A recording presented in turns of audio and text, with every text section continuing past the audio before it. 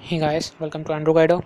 In this video, we are going to review the PAC ROM, and as you can see that when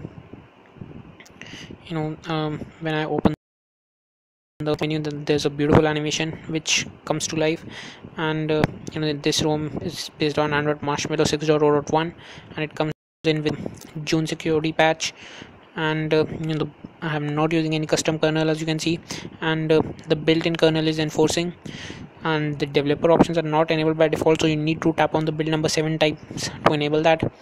And this ROM is based on CyanogenMod, mode, as you can see. And before I forget, I would quickly like to show you the quick setting tiles which you get. These are the you get your battery saver in clean mode, compass, heads up. These are the tiles you get,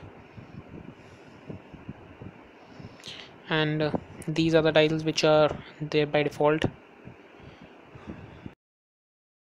I hope that you had a look at them, and we will, and this you get the stock launcher trebuchet. I hope that I'm getting the pronunciation right, and we do have ample number of options to customize the things as per our will. And the default wallpapers which we get in here are,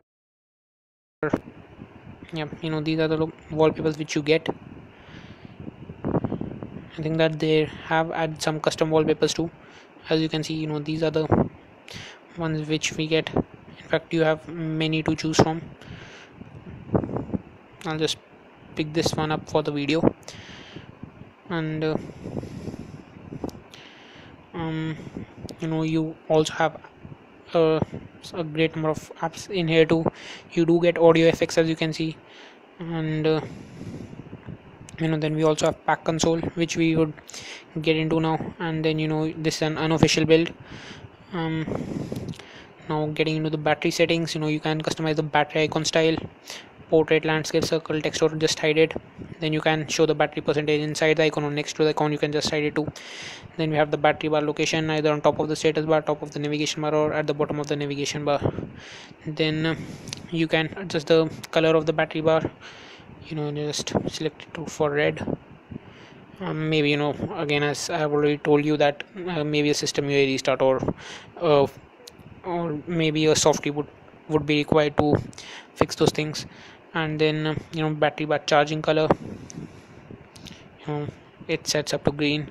And we have the low battery bar color too, so you can just maybe blue. And then you can just have that regular alignment, which the regular one is aligned to the left of the navigation bar, as you can see, and the center mirrored one would be symmetrical right for the center of the screen, and the reversed one would be it would be aligned to the right edge of the screen.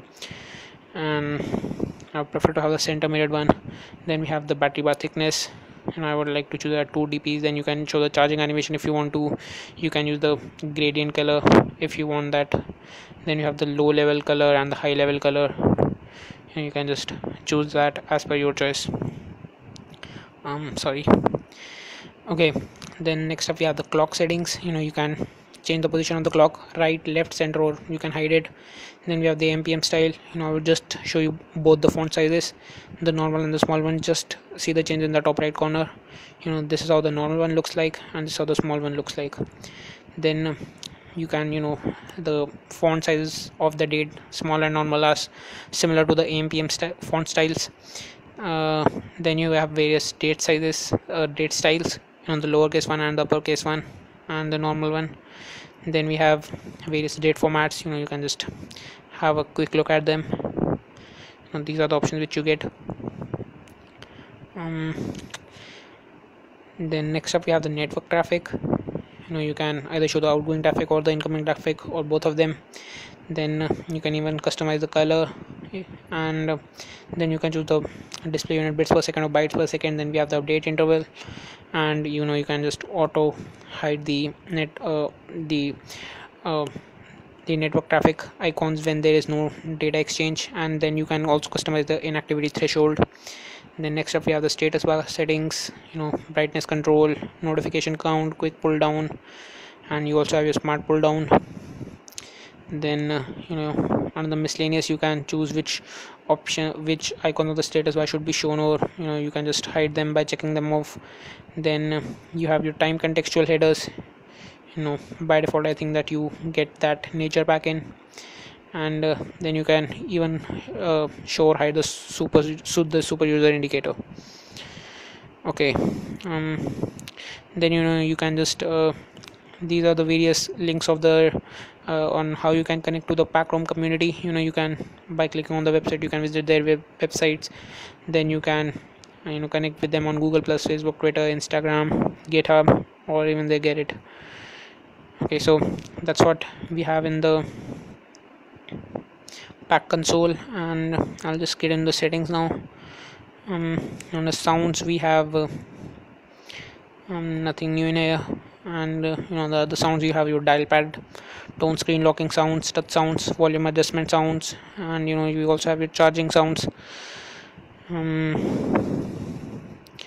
Then under display and lights, you have your brightness level, adaptive brightness, live display, double tap to sleep, rotation settings, sleep timeout, wake on plug. Then you can also change your wallpaper, expanded desktop, LCD density. These are the options which you get. The default density for my phone is 240. And then you also have your daydream mode, font sizes, and you can show the search bar in the recents menu if you want to. I prefer to check that off. Then this home comes in with the CM theme engine, as you can see. And then under notifications, nothing new in here too. Then we have your lock screen settings. You can just show your weather here if you want to, so it's great to have that feature. And you also do get your lock screen shortcuts in here. You can customize the bottom lock screen shortcuts. The rest options are same as you see in Cyanogen mod. Then we have your button settings here. You can customize your hardware key actions from here. Then you can adjust your backlight time if you have hardware keys. Then we have the left-handed mode. You can show the arrow keys while typing. Then we have the buttons and layouts. I will just show you. You can add a search button and a menu button. These are the buttons which we get by default. And then of course you can add an empty button too, and just customize its settings further.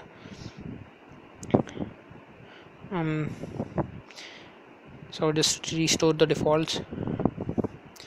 Then you can also pressing the recents for a long time would take you to the last app. And then we have your power menu. We do have ample number of options here too.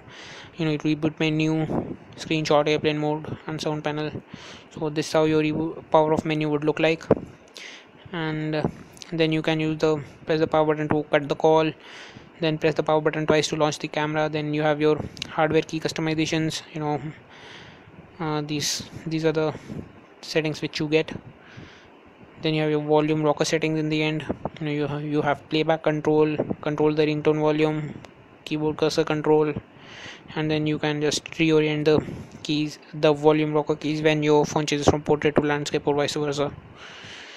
Then under battery, you have the battery saver.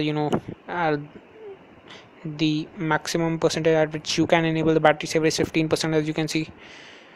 Then in the security, just make sure to check the unknown sources option if you plan to install any apps from your SD card or from the internet. Then you do get your privacy guard, blocked caller list, and protected apps. And then you also have your PAC ROM statistics. You can just enable this option if you want to help the PAC ROM the developers of the PAC ROM to improve the ROM. You can just have a look at the statistics which are being sent to the community. Maybe this is the data which is being sent to them at the moment. So they don't collect any private data, so I would recommend you to enable that option, so that you can just help the help this ROM become better and more feature rich. In the end, we have developer options. You can enable your advanced reboot menu. Then for root access, you need to go to the developer options too. Then we have your Android debugging, so if you are, make sure that you check that option. So if your phone goes corrupted or anything, then you can use your PC to flash the stock ROM, or even if even if your recovery gets corrupted by mistake, then even you can flash your recovery by through the fast boot mode. And then you have your animation settings in here too. We also have the multi-window mode. So guys, we don't have anything else in here, so that's all what we get. And the last thing which I would like to show you is this beautiful animation which we get in the recents menu. When you just click on this is the animation which you get.